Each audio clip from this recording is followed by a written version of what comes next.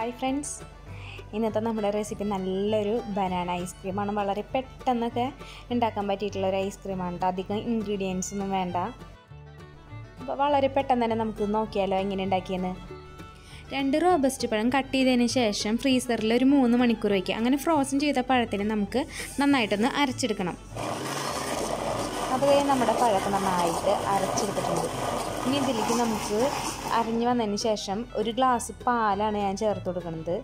അപ്പോൾ ഈ പാല് ഞാൻ തണുപ്പിച്ചതാണ്. അപ്പോൾ തിളപ്പിക്കുന്ന സമയത്ത് ഞാൻ ഇതിലേക്കൊരു 1/4 മുതൽ 1/2 കപ്പോളം പഞ്ചസാര നമുക്ക് ആഡ് ചെയ്യാം. അങ്ങനെ പഞ്ചസാര ആഡ് ചെയ്തിട്ട് തിളപ്പിച്ചിട്ട് നമ്മളൊന്ന് തണുപ്പിച്ചെടുത്തതാണ്. അതും കൂടി ചേർത്തിട്ട് പാലിൻ്റെ കൂടെ ഇട്ട് നന്നായി ഒന്ന് മിക്സ് ചെയ്തിട്ട് ഒരു ബോക്സിലേക്ക് ഒഴിച്ചു കൊടുക്കണം. എന്നിട്ട് വാനില എസൻസ് ഒരു ടീസ്പൂണോളം ഒഴിച്ചിട്ട് നന്നായി മിക്സ് ചെയ്തിട്ട് നമുക്ക് ഇത് ഫ്രീസറിൽ വെച്ച് സെറ്റാക്കി എടുക്കണം. അപ്പോൾ ഇതുപോലെ നന്നായി സെറ്റായതിന് ശേഷം നമ്മൾ വീണ്ടും അതിനെ അരച്ചെടുക്കുക മിക്സിയുടെ ജാറിലിട്ട്.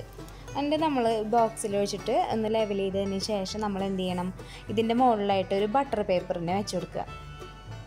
അപ്പോൾ നമുക്കിങ്ങനെ ക്രിസ്റ്റലൊന്നും വരാണ്ട് നല്ല അടിപൊളി സോഫ്റ്റായിട്ടുള്ള ഐസ്ക്രീം കിട്ടും ഇങ്ങനെ ചെയ്ത് കഴിഞ്ഞിട്ടുണ്ടെങ്കിൽ. അതിന് വേണ്ടിയിട്ടാണ് ഈ ബട്ടർ പേപ്പർ ഇട്ട് കൊടുക്കുന്നത് കേട്ടോ. ബട്ടർ പേപ്പർ ഇല്ലെങ്കിൽ ഒരു അലുമിനിയം ഫോയിൽ ആയാലും മതി. അതിന് ശേഷം നമുക്കൊരു 8 മണിക്കൂർ ഫ്രീസറിൽ വെച്ചിട്ട് സെറ്റാക്കി എടുക്കാം. ഇനി നമുക്ക് സെർവ് ചെയ്യാനായിട്ട് കുറച്ച് ചോക്ലേറ്റ് സോസാണ് ഒഴിച്ച് കൊടുക്കുന്നത്, പിന്നെ കുറച്ച് ബ്രൗണി, അല്ലെങ്കിൽ നമുക്ക് ചോക്ലേറ്റിൻ്റെ കേക്ക് വെച്ച് കൊടുക്കാം. നിർബന്ധമില്ല, ഞാനൊരു ഭംഗിക്ക് വേണ്ടി വെച്ചൊന്ന് മാത്രം. അപ്പോൾ ഇത് നമ്മുടെ ഐസ്ക്രീം റെഡി ആയിട്ടുണ്ട്. നല്ല സോഫ്റ്റായിട്ട് നമുക്കിങ്ങനെ സ്കൂപ്പ് ചെയ്തെടുക്കാൻ കിട്ടും. അപ്പോൾ കണ്ടില്ലേ, സ്കൂപ്പിയും പിന്നെ നിങ്ങൾ കണ്ടില്ലേ, നല്ല സോഫ്റ്റാണ് നമ്മുടെ ഐസ്ക്രീം. അതുപോലെ നല്ല ടേസ്റ്റും ഉണ്ട്. അപ്പോൾ ഈ ഒരു ബനാനയുടെ ഐസ്ക്രീമിൻ്റെ കൂടെ കഴിക്കാൻ പറ്റിയത് ചോക്ലേറ്റിൻ്റെ സോസാണ്. നന്നായിട്ട് ചോക്ലേറ്റ് സോസ് ഒഴിച്ച് കഴിക്കുമ്പോൾ നല്ല ടേസ്റ്റാണ്. അപ്പോൾ കുറച്ച് കൊക്കോ പൗഡറും പഞ്ചസാരയും വെള്ളവും ചേർത്തിട്ടൊന്ന് കുറുക്കിയെടുത്താൽ മതി. നല്ല ചോക്ലേറ്റ് സോസ് കിട്ടും. അപ്പോൾ അല്ലെങ്കിൽ ഉണ്ടല്ലോ, ബനാനയുടെ ഒരു കുത്തൽ ചിലവർക്ക് ഇഷ്ടമുണ്ടാവില്ല. അപ്പോൾ അതിന് വേണ്ടിയിട്ടാണ് ചോക്ലേറ്റ് ചേർത്തിട്ട് നമ്മൾ അത് അഡ്ജസ്റ്റ് ചെയ്തിട്ട് കഴിക്കുന്നത്. അപ്പോൾ ഞാൻ ഈ കേക്കും കൂടിയും വെച്ചപ്പോൾ നല്ല ടേസ്റ്റായിരുന്നു.